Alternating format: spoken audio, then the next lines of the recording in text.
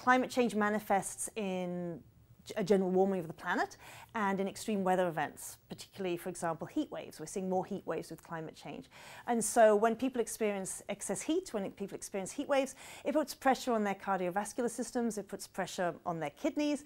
And if we think about children, it's particularly harmful for them because they suffer from dehydration. There's suddenly been some change in public perception. We've seen a climate emergency declared in the UK government. We've had Extinction Rebellion on the streets. We've had Greta Thunberg leading school strikes. And we're having acceptance of that message rather than the large kickback we would once have seen.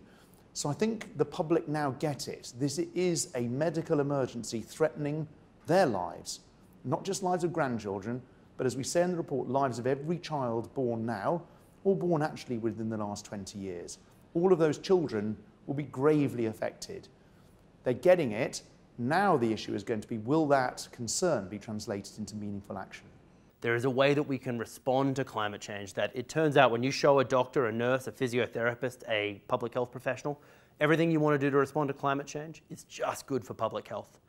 And all of the different pathways that we might want to head down to respond to climate change, they turn out to look like cleaner air, healthier diets, more livable cities. I really do believe that the scientific evidence is there now in the most convincing form we've ever had it. And we've measured it over 3 to 4 years to show that while we are making some improvements in attitudes, in awareness, there is so much more we have to do, and the science tells us that we need to act over the next decade if we're going to get the direction of travel right for the next century. We can't wait till 2050. We certainly can't wait till 2100. We've got to be acting now if we're going to change the futures for our children and for their children. And that's why I'm optimistic about what we can achieve.